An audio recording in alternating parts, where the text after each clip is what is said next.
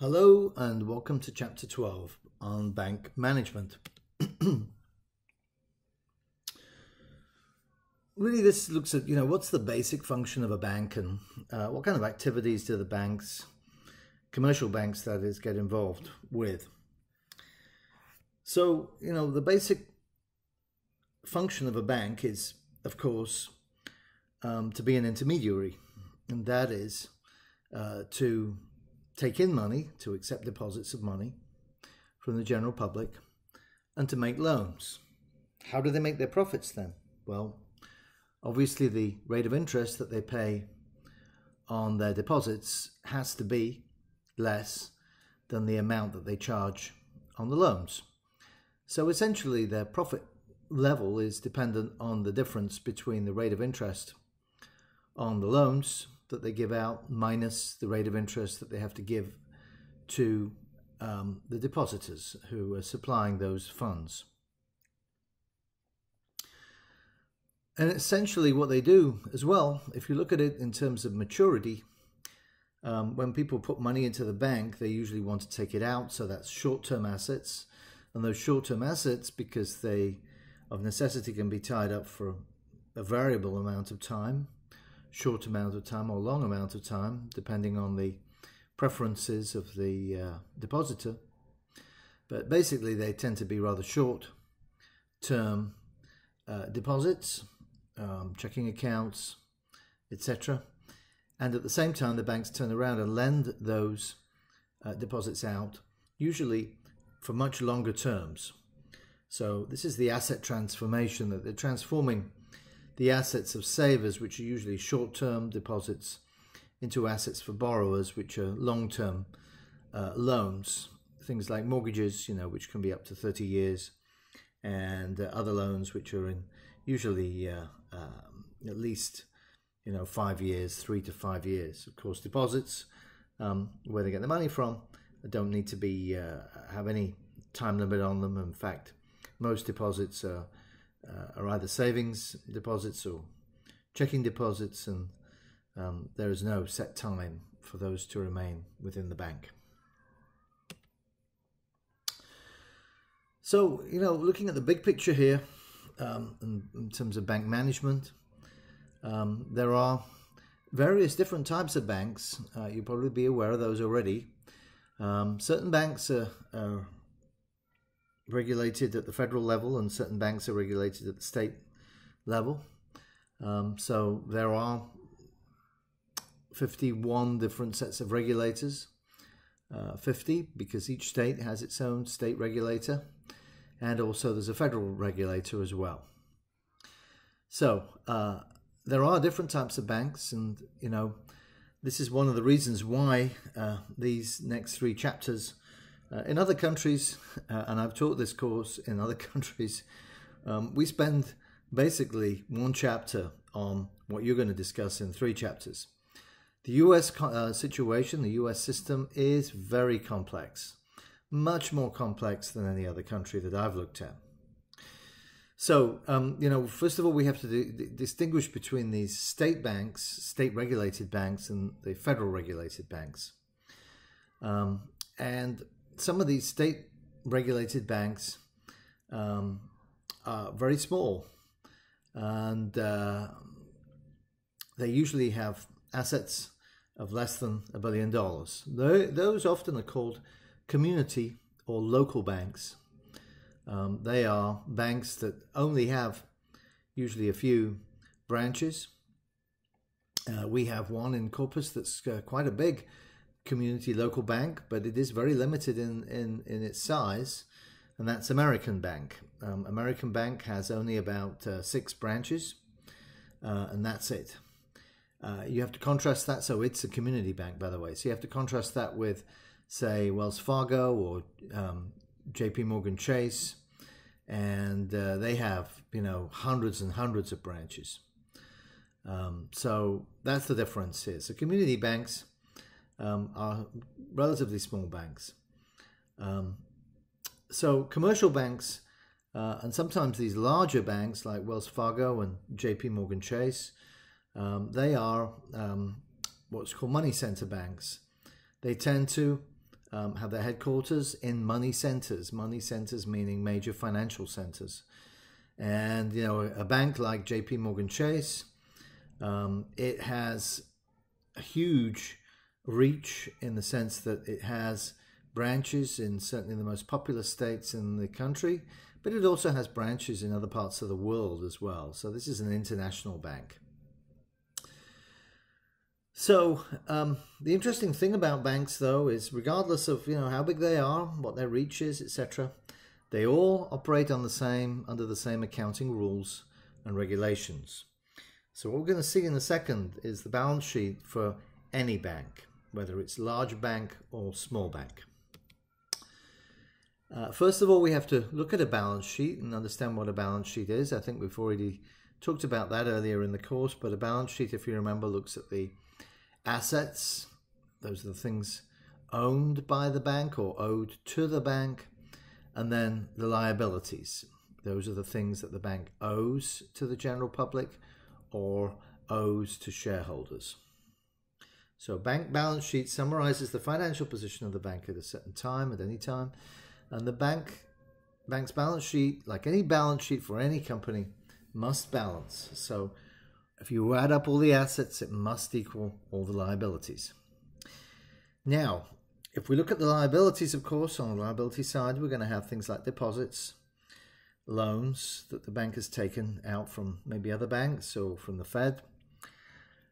And what's left over to make it all add up, because it has to add up such that assets equal liabilities, is the net worth of the bank. So in other words, if we take the assets and the liabilities that they have, what's left is the net worth.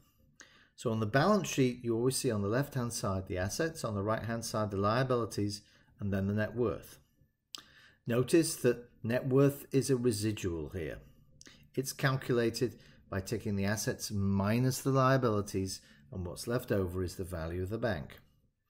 So the bank is officially bankrupt if its liabilities exceed its assets. Then its net worth is negative, it's not worth anything.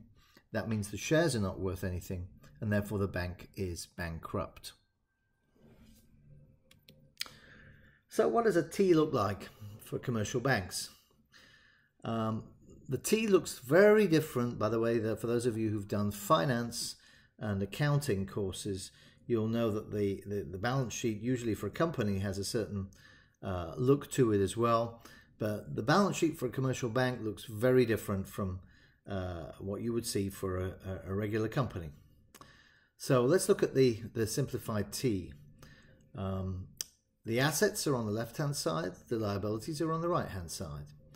So let's go through the assets first of all. Cash and cash equivalents, by the way, those could be reserves as well, or those are reserves. US Treasuries, municipal bonds, asset-backed securities. Those can be mortgage-backed securities, but that's about it. They cannot, by the way, banks in the US cannot hold stocks. That is illegal. Loans, so that's business loans, usually called commercial and industrial loans. Real estate loans, those are usually mortgages, but they can be commercial mortgages as well. Home equity loans too. Consumer loans, these can be in the form of credit cards or auto loans or other types of loans. And then interbank loans. Interbank loans meaning the bank has lent some money to another bank. We'll look at, so that's the assets. Look at the liabilities. Checkable deposits is number one. Then any non-transaction deposits, so that's savings deposits and others. So like CDs would also go there, certificates of deposit. They're of course sometimes called time deposits. Borrowings from other banks, so that's through the interbank loans usually. And what's left over is, on the liability side, is bank capital. That is equal, so bank capital and net worth are basically the same thing. Those two terms are interchangeable. So let's have a look first of all at transaction deposits. Transaction deposits are basically checking accounts. There's a few little, how can I put it, wrinkles here. So I'm going to explain those. But basically, most banks call their banks checking accounts. Now, there are other terms, and usually banks are trying to get around some kind of regulation, perhaps in the past, perhaps presently, or else use some kind of innovative new type of checking account that maybe has a sweep feature. What's a sweep feature? The sweep feature is where you have an account that if you get more than a certain amount in the account, it sweeps that excess amount into some other type of account, maybe a money market deposit account or else a high interest savings account. When the amount in that account goes below a certain level, it sweeps money out of those money market deposit accounts or savings accounts back into the checking account. So those are often called sweep accounts, and sometimes they're called ATSs, so automatic transfer service accounts. And let's look at the other there one there, NOW account, a negotiated order of withdrawal account. There was a time back in the 1980s when banks, through some kind of law that Congress passed, were unable to pay over a certain amount of interest. So banks just created a new type of account. They said, okay, well, we can't call it a savings account or a deposit account. We'll just call it a NOW account, negotiable with order of withdrawal account. So they just got around the regulation by calling it something different. Those NOW accounts are still around.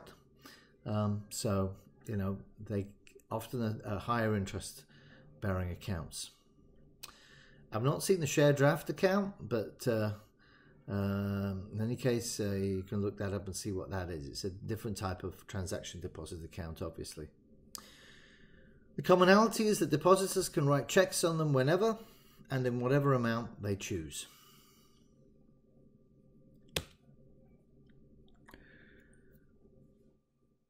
So the characteristics of a demand deposit is that it has no maturity period or an original maturity period of less than 7 days.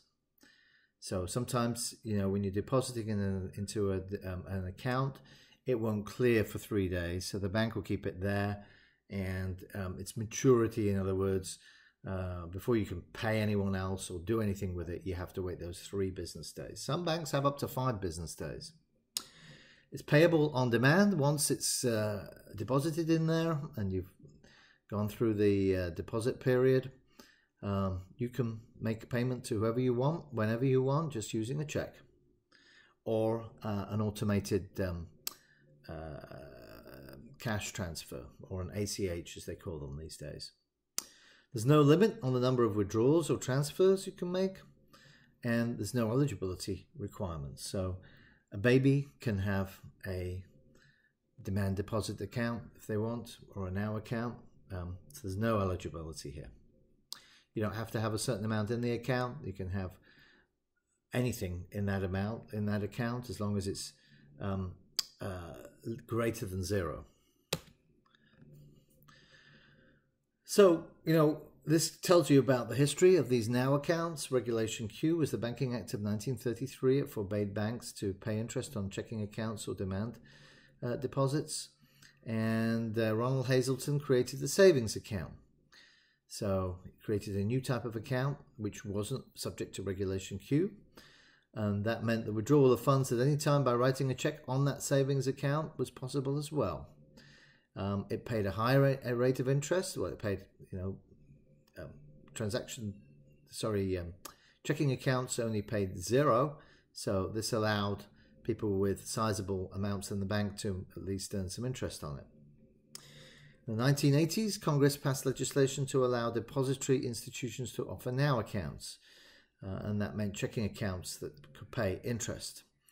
And in the 1980s, basically,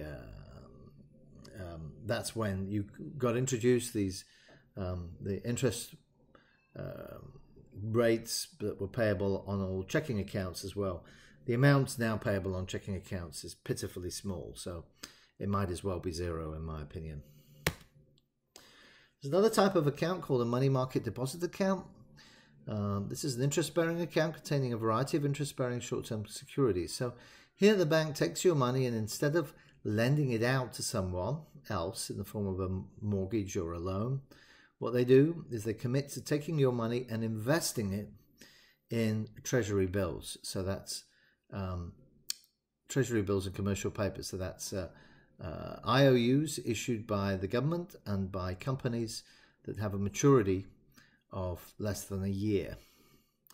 Those do have a minimum balance requirement, and there is a limit on how often a person can withdraw funds from those. Okay, so there are non-transaction accounts as well. These are what we call near monies. If you remember when we looked at the money supply, we said that, you know, there are money as defined by M2, but there are also these near monies. So these are highly liquid financial assets that do not function directly or fully as a medium of exchange, but can be readily converted into currency or checkable deposits. So an example of this might be certificates of deposit. There are liquid savings accounts for a stated length or time or term. Sometimes they're called term deposits or time deposits. Those range from 91 days, 3 months, to 10 years. The longer the term, the higher the annual rate paid, because the longer you're tying your money up with the bank. Certificates of deposits, they are liquid savings accounts for a stated length of time or term. You can usually withdraw money if you speak to the bank and arrange for that to happen, and you often suffer a penalty, and those can be quite substantial if you want to withdraw money. So if you're going to use a CD, you do get a lot better rate of interest, but you have to live with the fact that you won't have access to your money for a period of time. CDs require usually $1,000 to open them, and there are such things as jumbo CDs, which pay even higher rates of interest, and they are large time deposits of over $100,000. The major difference between those CDs and jumbo CDs, with the jumbo ones, you can actually negotiate the interest rate instead of a stated rate. The jumbo CDs can also be traded by the bank. They can trade those assets if they need the cash, and they can trade them between each other. What about other liabilities? So we've talked about deposits of different types, of different liquidities, but banks can also raise funds via other methods, such as federal funds purchases, repurchase agreements. So that's by basically borrowing money by using some of the assets that they have. Subordinated debt, that's debt that's being traded. Eurodollar contract, Eurodollar accounts. A Eurodollar is essentially a dollar that is deposited out of the US, but into a dollar account. So US banks often offer dollar accounts in foreign countries. So large banks like Chase will have dollar accounts of foreign countries. Those are called Eurodollar accounts. Other borrowing and other liabilities you've seen through interbank borrowing as well. That's another possibility. So I just thought, I would take JP Morgan Chase as a good example of this and pull up from the Wall Street Journal, which has the balance sheets for major companies here. So you can see, total deposits here, and you can see how JP Morgan splits down its deposits: demand deposits, savings, time deposits, foreign office deposits, which are quite sizable for a bank like JP Morgan because they're a big international bank. You can see their debt there, so short-term debt and current debt, current portion of long-term debt, current portion of long-term debt, short-term debt, and then long-term debt. What it means by current portion of long-term debt is long-term debt that's now coming due very soon, so it's basically short-term debt now. So that's what that means. Long-term debt growth, well, these are just calculations for the investor to look at to see exactly what's going on, and that's kind of a sampling of the major entries in the JP Morgan balance sheet.